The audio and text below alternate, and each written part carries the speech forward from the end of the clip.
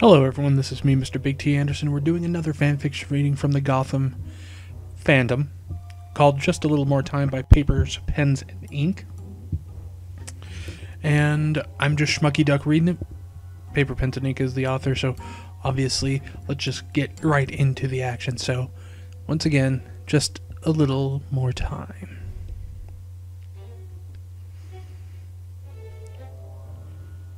A million questions filled his head at once. Selina just kissed him, again.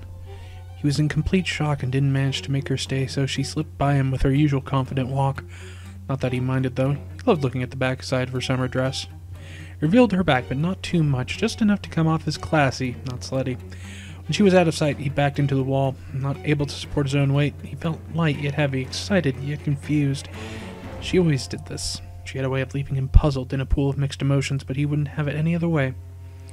He enjoyed the deep reflection she made him have about himself, about them. It seemed to make him a better person.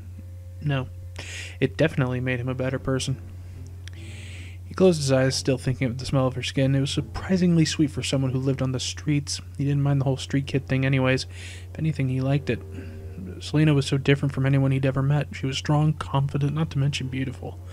But he knew that deep down she wasn't as rude and cold as she sometimes came off as. She was kind at heart and cared a lot more than she likes to show. Of course, he didn't enjoy the idea of her alone in the dark, cold streets of Gotham where all the criminals and creeps hung out, but he knew that if there was anyone capable of defending themselves on the streets, it was her. But why did she kiss him? Was there any chance Selina had feelings for a simple boy like him? He asked himself that last question a lot lately. Sure, he was rich, but he always just saw himself as uninteresting compared to her. She was flexible, could jump from roof to roof with no problem, and was quite the survivor. On the other hand, he's this little rich boy who gets nannied by Alfred and could literally have anything he wanted. At least that's the way he saw it. A flash of hope hit him. Maybe, just maybe, she had a soft spot for him.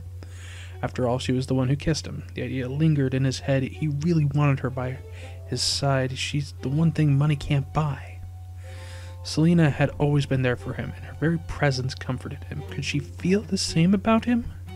If there was ever a tiny chance that the answer was yes, he had to seize that opportunity. Bruce shook his head and put one foot in front of the other, heading back to the party, hoping she'd still be there, picking a few pockets. He'd made a bet with himself. If she's there, I'll take it as another sign. If she's not, I'll leave her alone for the night. As he entered the club, the loud music pounded in his ears, destabilizing him, but he had a mission, one he had to complete. He looked around, and to his disappointment, Selina was nowhere to be found. She must have headed home. After their exchange on the roof, he went back to Alfred, sulking. I think it's time we head home, Alfred. Master Bruce, you don't wish to stay any longer? I'm tired. Anyways, it's a bar. What would a kid want to do in here? The whole point is the alcohol. We're in a club, not a bar, but if you want to have a drink, I'm sure they have a juice box in the back. Alfred replied, trying to cheer his young master up. No matter how hard he tried, Bruce couldn't hide the disappointment in his eyes. Very well then, let's head for the car. Bruce walked slowly, head down, thinking of how he should have grabbed Selina's wrist, making her stay longer on that rooftop. He should have told her how beautiful she was to him and how much he enjoyed her company. If he could have a do-over, he'd stop time for her and give her what she deserved. He opened the car door and slipped into his seat without prying his eyes off the Sirens Club door for the smallest possibility of her returning. Got your head in the clouds or something? Bruce quickly turned to face the curly-haired teen who'd let herself in his car. Selina! Bruce replied a bit too eagerly. If that wasn't a sign, he didn't know what was. Got bored. Thought I'd check out how the other half lives. Well, in a car. She teased, knowing he didn't care why or how she got in. I went looking for you. I thought you'd left. I did all the work I needed to do, she answered, gesturing to her purse where all the cash was safely placed. She flashed him her signature grin.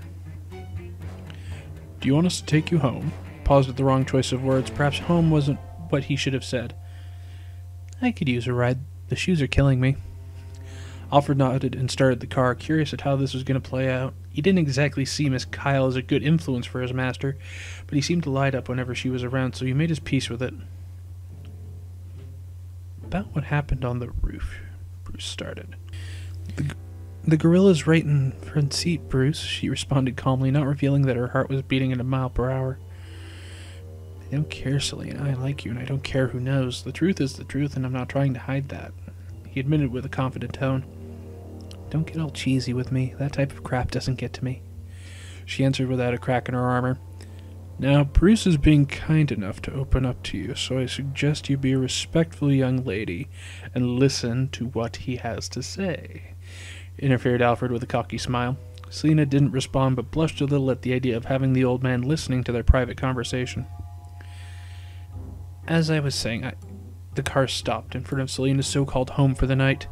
Bruce gave Alfred a rude glance, implying that he should have kept driving around in circles to give them more time to chat.